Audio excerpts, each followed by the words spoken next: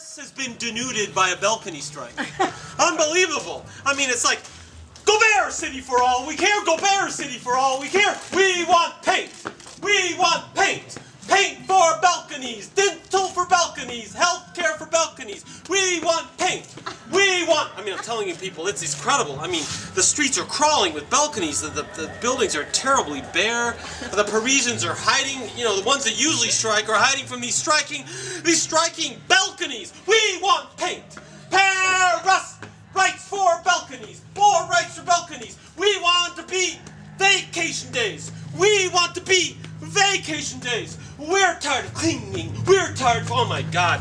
And then there's entanglements. There's barricades going up. I mean, these balconies have been, they've been keeping all of this aggression stuck inside themselves for centuries. They've never had a revolution. Balconies, humans have had revolutions. Balconies, we want paint.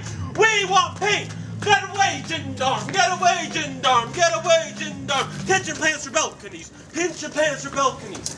We will return. We'll be following this breaking story. Obviously, we don't know where this is going to end. But if anyone has a Paris vacation planned, they should think about canceling it. Yeah.